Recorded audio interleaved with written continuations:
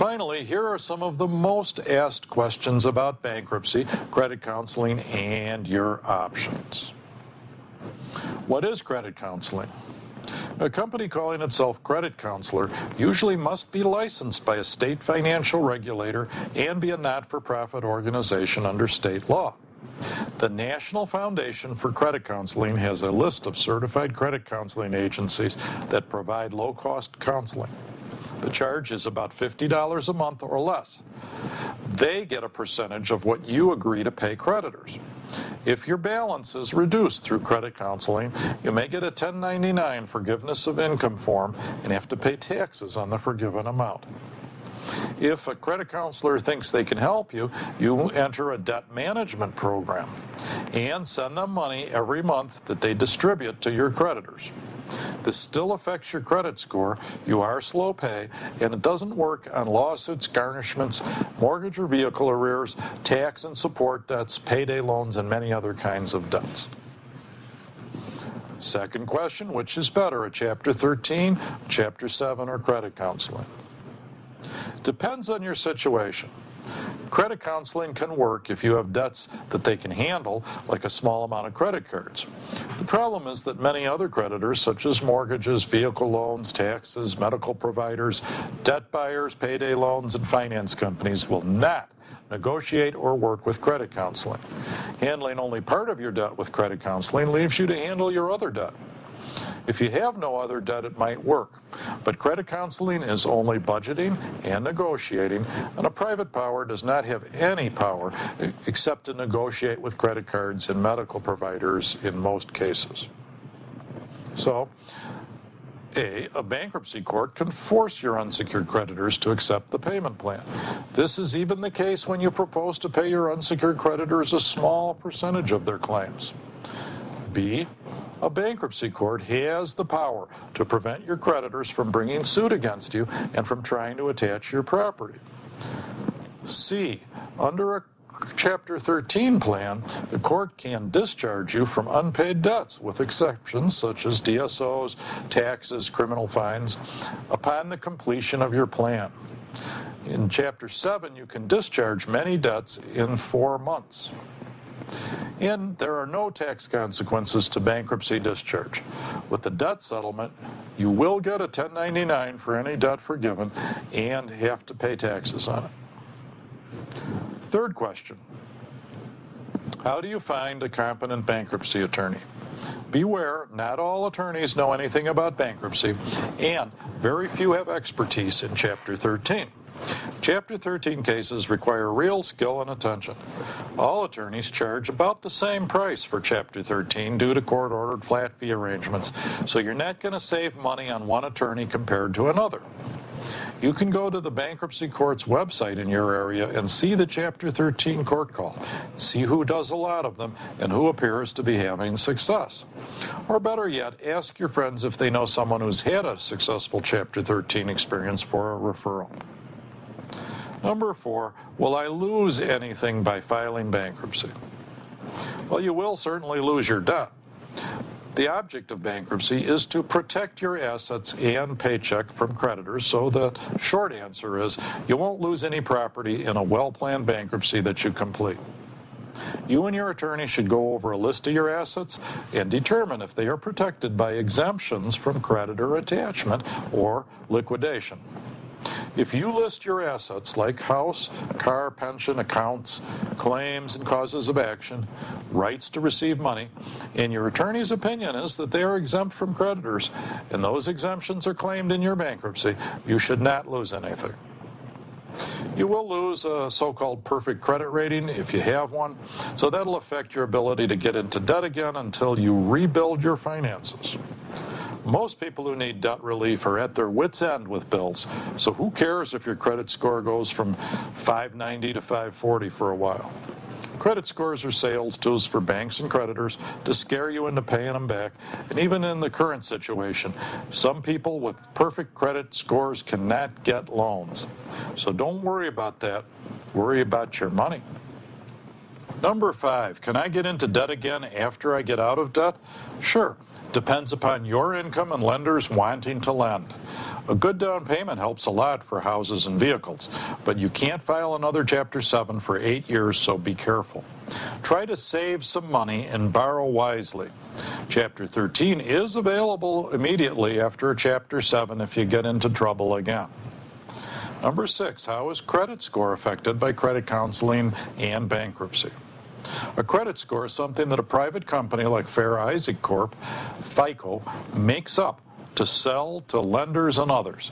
They take your payment history, debt, how long you've had credit, and what types of credit, and score you as a credit risk. Recent studies show that credit scores are very strange.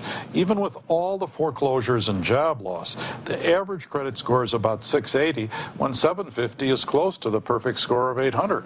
So you may have a good credit score because you're overloaded with debt. Many people have good credit score when they have 80,000 in credit cards and only make 40,000 a year. A credit score does not take into account lack of income or ability to pay until you actually default. If you default, have a foreclosure, and stop paying so that you can consolidate or file a personal bankruptcy, your credit score may drop. In some cases, it may actually improve if you keep paying your car or your mortgage on time, but eliminate other debt that was delinquent or that you could not keep paying on time. So, you can rebuild a credit score after bankruptcy or credit counseling.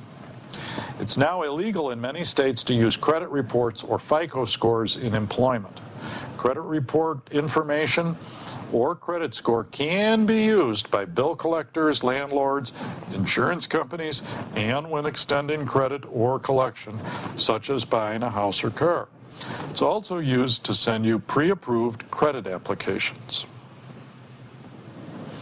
Number 7. How long does it take to rebuild my credit after a bankruptcy or credit counseling plan? Past due amounts and other information stays on a credit report forever in cases of credit over $50,000, life insurance, and unpaid tax liens. Chapter 7 is reported for 10 years after date filed, Chapter 13 for 7 years after date completed or dismissed, but no longer than 10 years. Late payments stay on for 7 years. If you put debts into a credit counseling plan, those accounts will be delinquent or slow pay and show delinquent on your credit report for 7 years, even if you end up paying them. Next, what are the types of bankruptcies for individuals? Chapter 7 and 13. Farmers can use Chapter 12. Chapter 11 is rarely used for high income. So Chapter 7 bankruptcies will relieve you of credit cards, medical bills, payday loans, and other unsecured credit. Chapter 7 bankruptcy will eliminate your debt and allow you to keep your house if your equity doesn't exceed the exemptions. Chapter 13 bankruptcy is a court-approved repayment plan that mashes your debt, except for future mortgage payments on the residence, you have to maintain those, into one lower payment you can afford. A, it lasts no longer than 60 months. B, you pay the court trustee who pays the creditors. C, no collection action is permitted if you comply with your plan. And D, you can't have more than $1.3 million in secured debt and $323,000 in unsecured debt. E, you have to have regular income sufficient to meet your regular expenses and pay your Chapter 13 payment that your attorney will calculate. F, Chapter 13 allows you to pay debts like mortgage arrears, vehicles, support, and taxes in full while making less important creditors wait and take less. Chapter 13 bankruptcies reorganize the bills and smash them into a low payment you can afford. Chapter 13 includes most of your debt, gets you caught up back on your home and your car if you fell behind. Next question, can I keep my house and car if I file bankruptcy? Chapter 7 and 13 rules are designed to do exactly that. After you complete your course, your attorney can tell you the details. Every state allows some amount of housing and personal property to be exempt from creditor attachment. Next, is home ownership better than renting? Well, owning a home is the American dream, but it can be the American nightmare. Why? Homeownership is expensive, usually way more expensive than renting. Insurance, upkeep, repairs, and interest are costs that renters just don't have. There are advantages to owning a home, such as living in a school district where it's not easy to rent, but there are a lot of expenses you have to think about in owning a house. If you own a home now, you should have as little other debt as possible. If your goal is to save the home you have, Chapter 13 will stop a foreclosure and allow you to pay past due mortgage payments in installments. Credit counseling cannot, and neither can Chapter 7.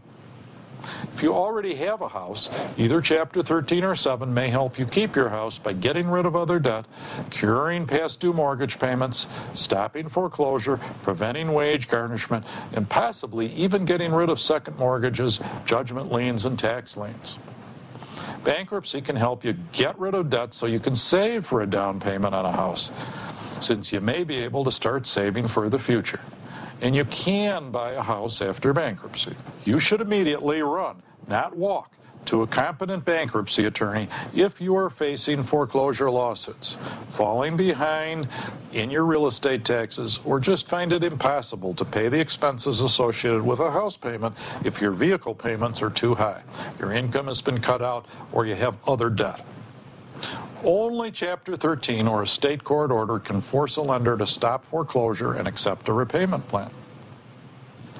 What if you don't want your house? Do not abandon it and walk away.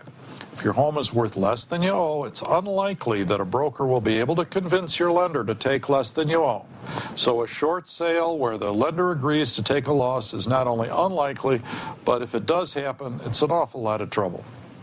Stay in the house even without paying the mortgage until the lender sells it and tells you to move. You may also apply for loan modification programs in or out of bankruptcy or credit counseling.